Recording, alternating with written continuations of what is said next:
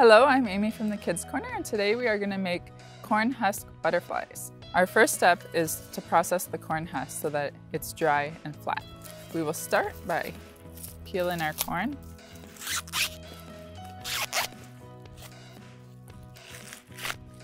And we can get rid of all the tassels. There's two different ways that you can do this. You can either leave this out in the sun and just let it dry and then iron it, or you can put it between the pages of a book, between pieces of paper to dry flat, much like you would press flowers. So this is what the corn husk looks like after it's dried in the sun for a few days.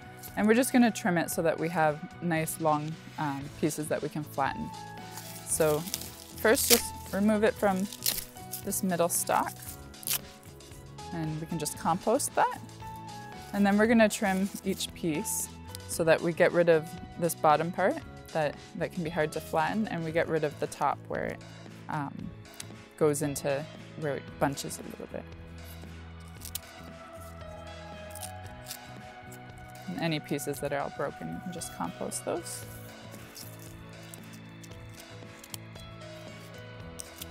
So now we're going to iron our dried corn husk flat. So what you're going to need is an ironing board, and a piece of fabric, just a thin one just to put in between. We're going to take our piece that we want to iron and we're going to flatten it as much as we can with just our hands. Set your iron to a medium-low heat, and we can go directly on the corn husk, but I find when you use a piece of fabric, it keeps it flatter, because it needs to cool down to stay flat, or else it kind of cools. So I often will start by just doing a quick one without the fabric, just so that I can use my fingers to unroll the edges. And then I put it under and just do one other pass. As that cools down, I prepare my other one, so I just carefully unroll it.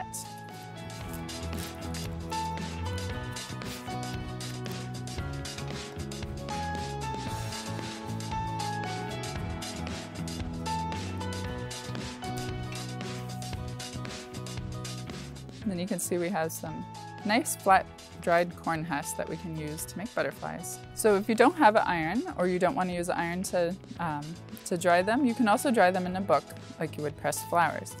So for this, you're going to take the fresh corn and trim it just like we did when it was dry.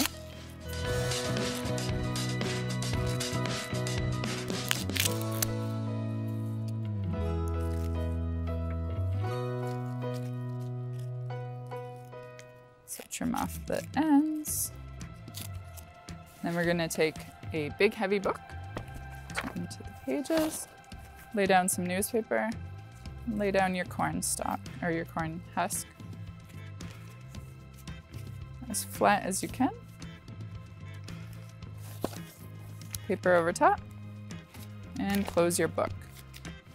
This method's much more kid-friendly since you're not using a hot iron, but it takes a little bit longer. You're going to have to leave it pressed for about 3 or 4 days before it becomes dry. And then you can take it out of the book and it will already be flat. If it needs a little bit extra flattening, you can always iron a little bit after. Okay, so now we're going to make our butterflies out of our dried corn husk that we just prepared. For the butterfly, we're going to need to make the top set of wings, the bottom set of wings, 2 body pieces, and 2 antennae. So for the top set of wings, they're ovals that point up. We're going to draw the 2 wings together so that this is one piece. So we'll make one oval type shape and 2, so something like that. And just carefully cut them out.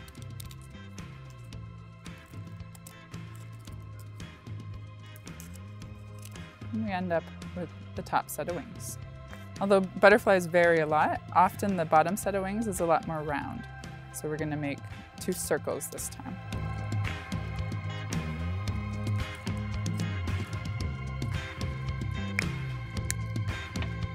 Something like that.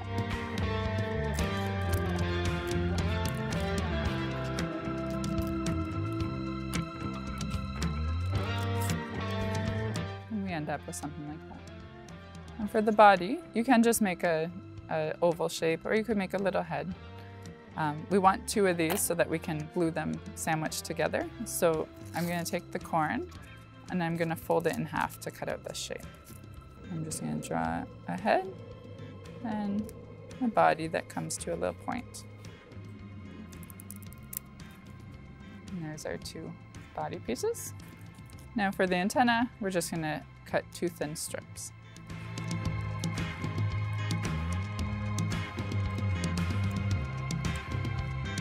There we go. So those are all the pieces we need to make the butterfly. So now it's time to glue our butterfly together. I'm just using regular school glue.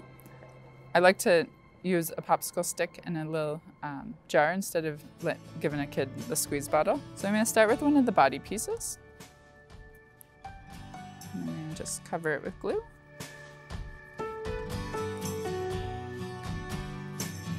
The antenna. Now I'm just going to start sandwiching that together. The top wings, the bottom wings, and then add more glue to the second body piece. Now corn husk tends to curl, so now that it's all glued, we're going to sandwich it under a heavy book and paper again so that it just lays flat and the glue holds really good. So I just place my butterfly as carefully and flat as possible on the paper. I put my book there, and then after a few minutes I'll move it just to make sure that glue leaked out and is sticking to the paper. So now that we waited a few minutes, we can take our butterfly and carefully peel it off, and we see that it is now laying flat and we can let it dry.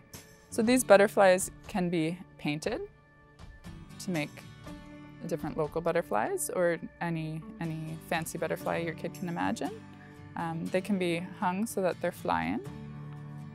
You can make a bunch of them and hang them so that you have a bunch of flying butterflies and have fun with it. So go down to the farmer's market and get some fresh corn and save the husk for some eco crafts. Okay, thank you.